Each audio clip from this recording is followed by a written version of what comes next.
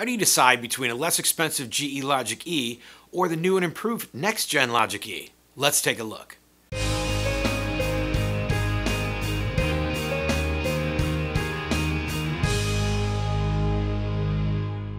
Hi, I'm Brian Gill from Providian Medical, and today we're talking about GE's new NextGen Logiq E Ultrasound and its predecessor, the GE Logiq E.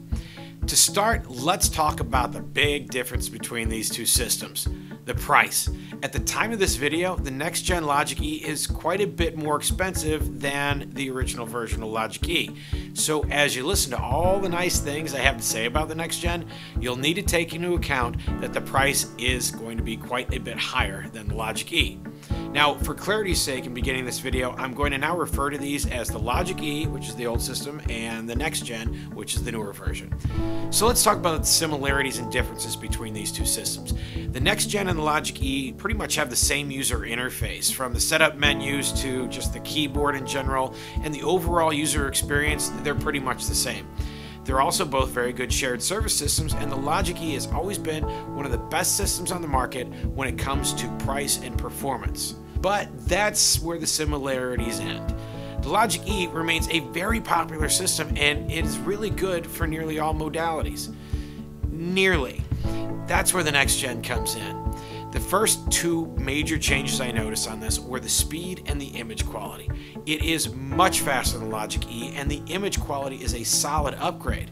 In the past, on the Logiq E, there were hyperechoic regions that pretty much always had a cloudiness to them. It wasn't a big problem, but there was always artifact in the image, and it kind of muddied the whole thing up.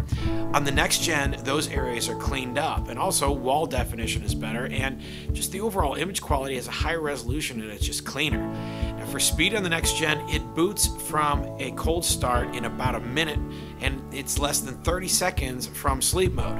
The speed upgrade, it's also very noticeable in cardiac imaging. The original Logiq E had just good enough cardiac capabilities, and I'm specifically talking about color Doppler. The NextGen takes major strides in efficiency and diagnostics for cardiac imaging, and the color Doppler is much better.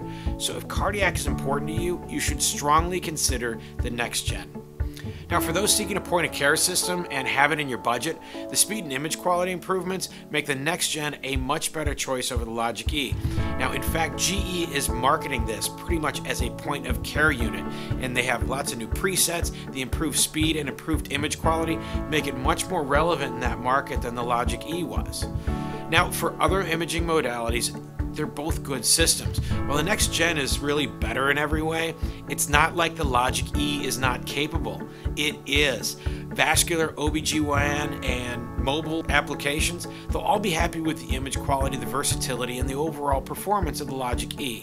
Especially because the price of the Logiq E is really good, and you can get a lot of mileage out of it. Remember, the Logiq E is probably the best-selling ultrasound system of all time, so it's not like it's unusable and nobody's ever used the thing before.